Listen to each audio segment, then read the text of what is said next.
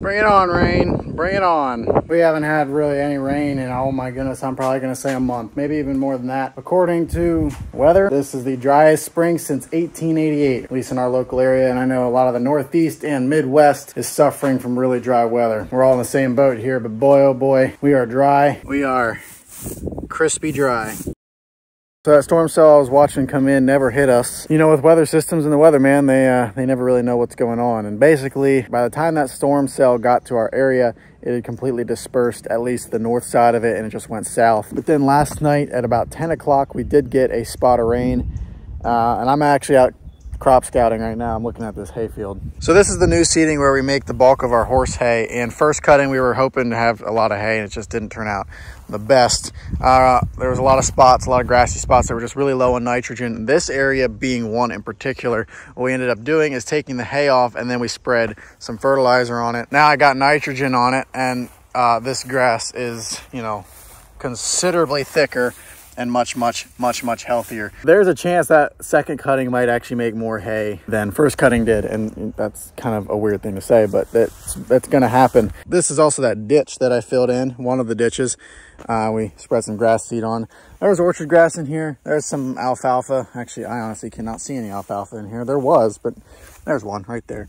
And then there's kind of some fescue grasses and stuff, and that's all right. The big thing was just to get this ditch filled to make this whole bottom piece easier to work with. So I'm kind of just curious to see what the moisture is like. So I'm just gonna dig a little spot here. There's moisture here. There's a little bit. There's, you know, like that's moist there. There is moisture here. It's not like super moist, but there is moisture in there, okay? The rain that we got last night, it seems to be soaking in a little bit, and hopefully it'll help. Now I'm going to drive up. I want to test the spot on that hill up there. It's dry up there. I want to see that. So this right here is kind of just one of those spots in the field where it's just kind of lacking a little bit of everything.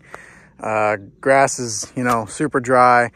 Ain't got a lot of nutrients. The alfalfa's growing, but it's kind of spotty here, and it's one of those weird places. It's very evident. You can see there's just not much growing here. I mean, there is, but there's not at the same time. Right, I mean, like right here, that grass has not even grown since I've cut it. I'm gonna take a spot here. So you can see right here, there's a little bit of moisture from the rain we got last night, right? Right there in that root mat, where the fine roots are, there is some moisture. Very little bit, but it's there. That stuff's lime, the white stuff. But we get underneath that layer of moisture, and it is bone dry. But there is moisture there for those fine roots to pull from. Hopefully it's enough to get most of this grass back up and going. It's just went dormant. The alfalfa's growing because it's somewhat drought tolerant, but the grass is just, at least in the majority of our hay fields, the grass is just stopped because it's so dry. So hopefully there's enough moisture there for the grass to at least get going again and just add some tonnage here. There's a chance of rain here, a couple chances of rain here still, you know, 40, 50, 60% chances, but it's one of those things. It's going to be those storm cells, and they're super unpredictable. So it's not that all-day soaker like I need. I need an all-day soaker. The fertilizer I spread 2 weeks ago is still sitting on top of the soil. We have not had enough rain to drive it in the soil, so it hasn't really done a whole lot yet. We really need rain. The day I spread it, they were calling for rain that night, and we got the smallest of sprinklings. I mean, it's humid out. There's moisture there, but it's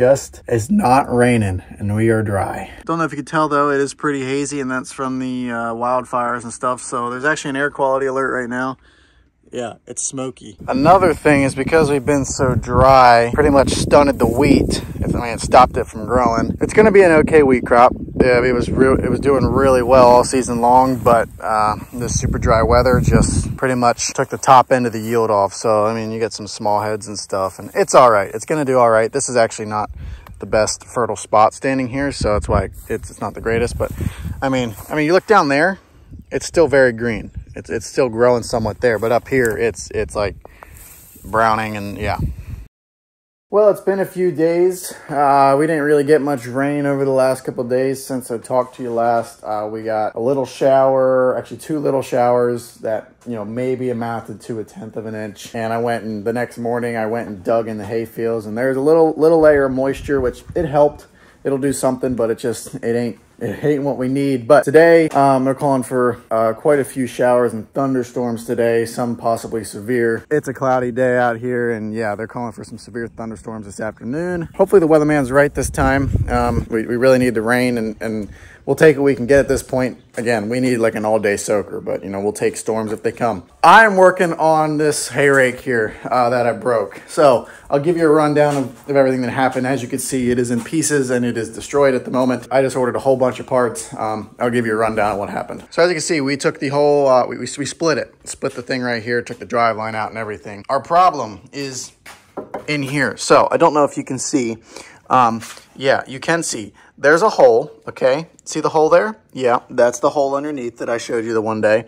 So basically what happened, this guy right here, when I was going along and raking, hit the high spot, whatever, the first thing that broke was this right here. The whole spindle yanked out, and yeah, the whole spindle yanked out. I couldn't fix it in the spot, so I kept raking, right? Well, basically what happened, this is your spindle here, and I yanked this whole spindle out.